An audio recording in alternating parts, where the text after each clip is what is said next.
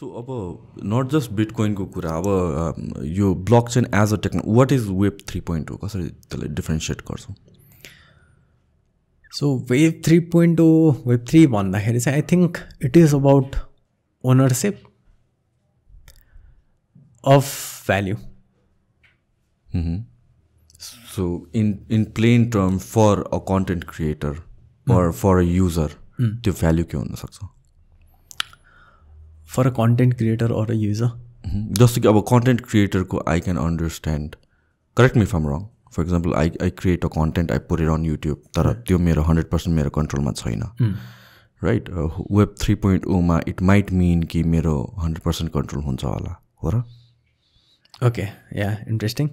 So यसमा अलिकति define गरौँ है त. सो ओनरसिप अफ भ्याल्यू भनेर मैले जुन भने नि हैन, so actually let's talk about Andrew टेटकै कुरा गरौँ हैन. So what happened is he got band from a lot of platforms, right? But he was creating a lot of value for himself using other medias, social medias भनौँ न हैन.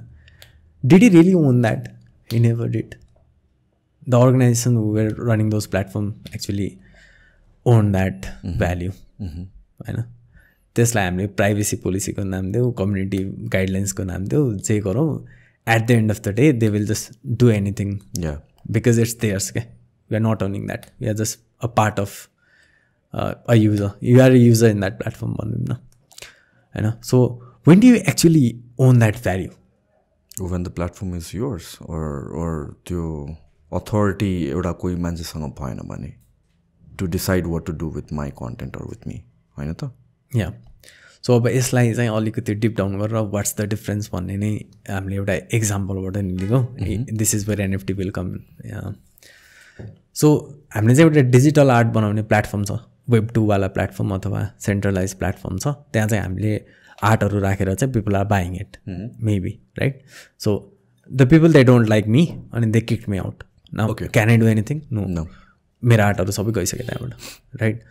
But एनएफटीको केसमा चाहिँ के हुन्छ भन्दाखेरि it is running on a smart contract that is in a decentralize network, right? मैले त्यहाँ डिप्लोय गरिसकेपछि, मैले त्यहाँ हालिसकेपछि no one can delete that data के, or no one can remove me from blockchain network होइन. मान्छेले फ्रन्ट एन्डमा चाहिँ अथवा हुन्छ नि एप्लिकेसन, युजर फेसिङ एप्लिकेसनमा चाहिँ मलाई नदेखाइदिएला अरे होइन, तर I can still use that network अनि मैले त्यसमा अझै नै ट्रान्ज्याक्सन्स गर्न मिल्छ क्या मेरो त्यो आर्टसँग, राइट? त्यसले गर्दाखेरि चाहिँ you are actually owning that value के. No one can cancel you or ban you from owning it होइन.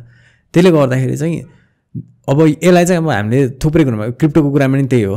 नो वान क्यान लाइक हुन्छ नि ब्यान यु फ्रम ओनिङ समथिङ. एनएफटीको कुरामा नि त्यही नै हो. ओके, सो क्रिप्टोको केसमा चाहिँ जस्तै फर इक्जाम्पल बाइनेन्स भनौँ न, अब अहिलेसम्म ट्रस्टेड छ, ट्र्याक रेकर्ड राम्रो छ, but it's not, it is still vulnerable, बोल्जे पनि हुनसक्छ होइन. त्यहाँ हामीले हाम्रो टोकन्स राख्यो भने हराउनु पनि सक्छ, मिसयुज पनि गर्न सक्छ, जे पनि हुनसक्छ, राइट? जुन वालेट्सहरू छ are those safe? Okay, so wallets, online वालेट्सहरू, not the hardware once. Yeah so दुईवटा टाइपको वालेट हुन्छ. एउटा चाहिँ कस्टोडियल वालेट हुन्छ, एउटा चाहिँ नन कस्टोडियल वालेट हुन्छ. सो जुनमा कि तिमीसँग हुन्छ द्याट्स कस्टोडियल होइन. सो कस्टोडियल भनेको चाहिँ बाइनेन्सहरू टाइपको, ओके, जहाँ चाहिँ किजहरू उनीहरूसँग हुन्छ, एक्सेस चाहिँ आफूसँग हुन्छ, अनि you are just basically putting यो कोइन्स इन द्याट वालेट. अनि हजुरको चाहिँ युजर एन्डमा चाहिँ यु क्यान सी कि how much do you own, and you are trusting that organisation that they will provide you यो value when you need it. So Binance होइन, अनि एफटिएक्स, यो सबै चाहिँ कस्टोडियल हो, कस्टोडियल वालेट्सहरू होइन. त्यस्तै गरेर अब नन कस्टोडियल वालेटमा चाहिँ के हुन्छ भन्दाखेरि you actually own your private किज, you own everything, you are responsible for everything, but you own it. No one can take it away from you unless you are हुन्छ नि केही प्रब्लम आयो or hack भयो or something, right? So non custodial वालेटमा चाहिँ you can actually see source code हुन्छ नि हाम्रो के छ होइन, कुन कोड चाहिँ हामीले युज गरिरहेछौँ सबै. अब जस्तै मेटाम्याक्स भन्ने टाइपको वालेट छ, त्यो चाहिँ ब्राउजरमा नै युज गर्न मिल्छ होइन. त्यस्तै देयर आर अदर वालेट्स होइन. अनि अब सोलानामा चाहिँ फ्यान्टम भन्ने छ. सो यस्तो यस्तो टाइपको वालेट्सहरू छ where you are basically owning your own किज, अनि आफ्नै कन्ट्रोलमा हुन्छ त्यो चाहिँ. सो लेभल अफ सेक्युरिटी पनि इट्स नट लाइक हुन्छ नि ब्लक चेनमा चाहिँ सबै 100% सेक्युर्ड के सो नन कस्टोडियलमा चाहिँ होइन अब हजुरले चाहिँ हार्डवेयर वालेट नै युज गर्नुभएको छ भने चाहिँ एकदमै सेफ हो किन भन्दा त्यो चाहिँ अनलाइन नै छैन द्याट इज अफलाइन होइन हार्डवेयर हरा भन्छ के गर्नु त्यो त like it's your problem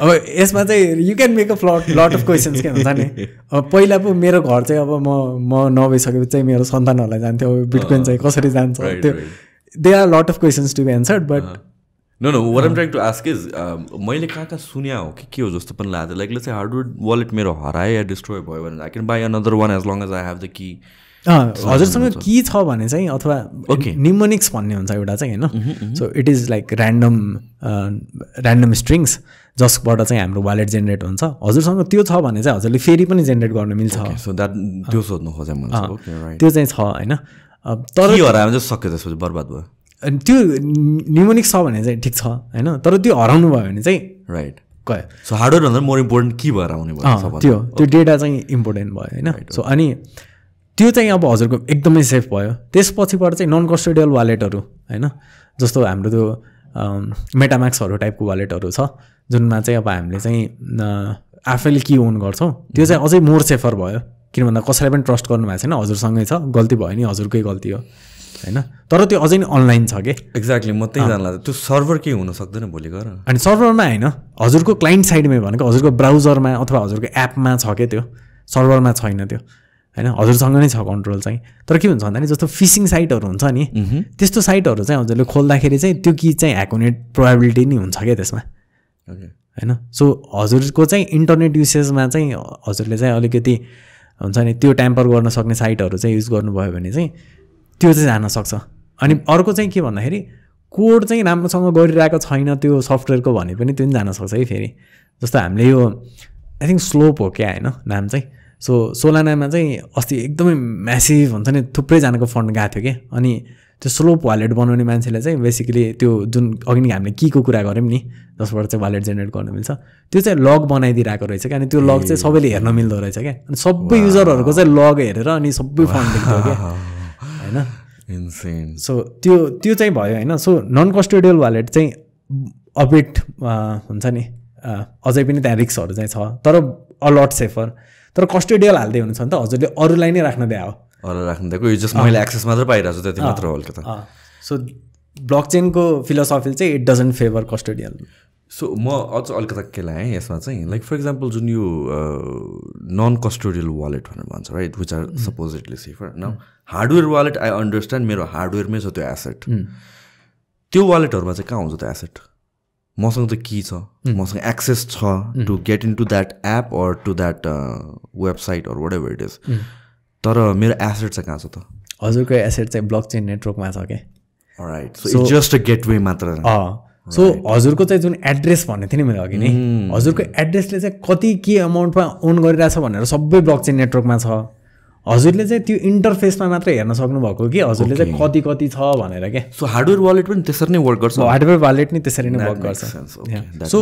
wallet भनेर भन्दाखेरि चाहिँ इट इज नथिङ के it is just that Ki generating a private Ki for you so that you can do transactions in network के so more like an interface नै भनेर बुझौँ न interface okay right that makes sense okay मेरो दिमागमा घुमिरहेको छ कुरा